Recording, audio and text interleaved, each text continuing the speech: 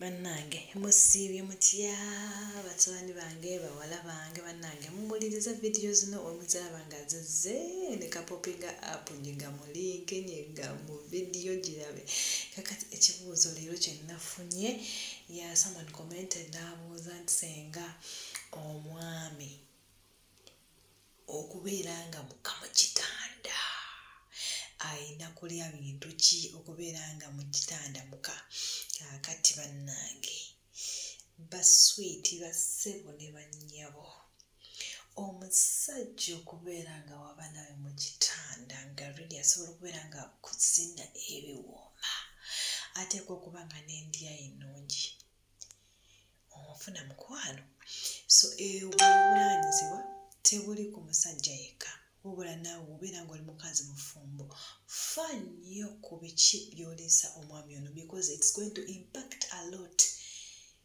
in the bedroom okitegeera by'omuliisa bimugeza ennyo n'abeera nga ogubuto gunene n'ali awo tategerekeka you're going to feel it trust me so omusajja yenna ng'oyagala beere wakabi mu kitanda fruits ezo ziraba nga bwe ziri awo bw'oba osobola omukoleyo ka bucket ka fruits every day kali so much important bw'oba osobola omukoleyo smoothie ende it is so much important just a fruit smoothie kola smoothie y'emiyembe kola smoothie ng'erimu ice cream n'amenvu kola smoothie ng'erimu peanut butter n'amata oba ne anything kasa kibanga they are fruits okitegeera mukolere smoothie abeere nga asobola okunywa eglass okitegeera kaakati ekirala omusajja wo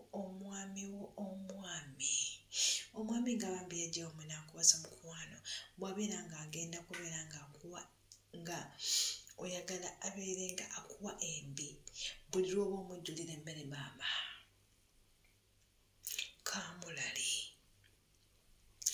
omusajja talya mmere etaliiko kaamulali mulekerawo okutiisa naye mbange talya kaamulali akaawa abalagala simanya asiiwa simanya akola atya omusajja ng'oyagala abeere wakiwago mu kitanda sina mu kitanda wokawabula nga ye omuntu okubeera nga talwalalwala tafuna ebirwadde simanya birwadde bya mutima simanya pressure simanya biki kaamulali oba tasobola kulya buno bu green chilies alya buli obafu obw'Uganda obutenteni obwo lwakwakukaawa nnyo bweba bukaawa nnyo nga tajja busobola nga buli hot ali ono kaamulali owa pepper okitegeera ali buno obw'obusigo ali kaamulali n'owa powder kaamulali alimuku ebika bingi wabeera nga tasobola kulya refresh ali owa powder mu kamere why because abamu mbeera mufumba bamaama mukisusa mubanga abafumbeyo emikolo n'ofumbira omusajja emmere ng'ejjudde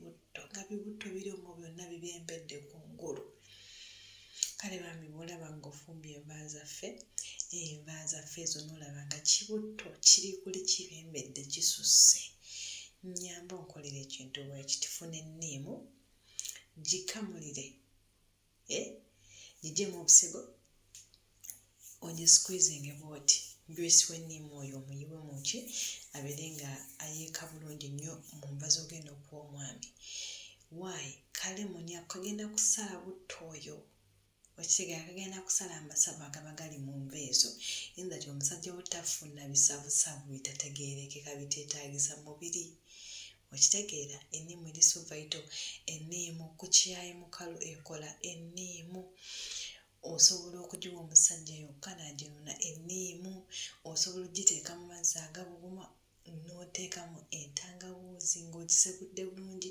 nga temuli sukaali temuli ki if it is too hard for your man to take it plain water with lemon and ginger muteremu ka honey don't put sugar in your husband's tea coffee or anything put honey okitegeera omutumwe amazzi agabuguma galimu lemon galimu ginger ne ka honey aganywe bw'aba asobola okuganywa even without honey ate that is very powerful that is so good okitegeera tekigenda kukomya kusala masavu gali mu mubiri kyabula kigenda ku boostinga his immune system, okitegeera his lymphatic system, everything is going to be boosted.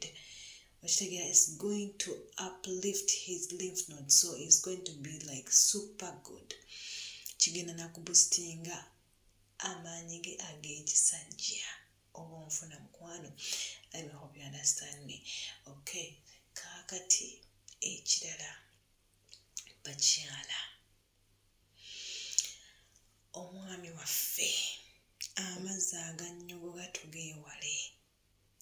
Omusajja ne waakusaba amazzi agannyogoga ne waakaaba ne bwakola ate ne bwasiita ebigere bambi olunaku waba ayagala okunywa ku mazzi agannyogoga anywe just 1 glass a day. Glass eziddako abiri ng'anywa amazzi aga room temperature. Omusajja talina kunywa mazzi gannyogoga, si malungi. Ekirala bw'obeera wakuwa omusajja chai ng'ali mu sukaali, mufunire brown sugar. Brown sugar yali healthy. Onfuna otherwise ate n'oba oteekamu ejjiiko ya sukaali, teekamu akajiiko kamu 1 teaspoon. Teaspoon ke kana akajiiko akatini. Esukaali gw'alina okuteera mu musajja, weegala nti abe musajja. Nfuna mukwano. Kachumbaali, omwami talya mmere taliiko kachumbaali. Like there are a lot of things omusajja byinza okulya nabeera nga ali so good mu kitanda. Naye tusinza bibawa byonna mu BDM. Ate we nabibawa leero byonna, ate next time mwenadda mufuneyo ne kamagejjo, emirandira gy'amagejjo giyoze bulungi, gyanike, kikale, gisekule, beera nga ojjamu ka powder, obeere ng'okateeka mu mazzi agabuguma, teekemu kajinja. Omwami omuwa abeere ng'anywa everyday. Ondabira omusuwa wego. Omusuwa agenda kukolera omusuwa akuzina ebiwooma. Emirandira gy'amagejjo gyoze, gyanike, gisekule, gyamu powder, muteeke mu mazzi agabuguma, ng'otaddemu kajinja ne kalemoni, w'omusajja anywe. Ku makya n'ekiro ojja kumbuulira. You will come back and thank me. Follow me on TikTok, Kasuma 63. My official Facebook, YouTube, Mbera Kasuma. I love you and I'll see you in my next one.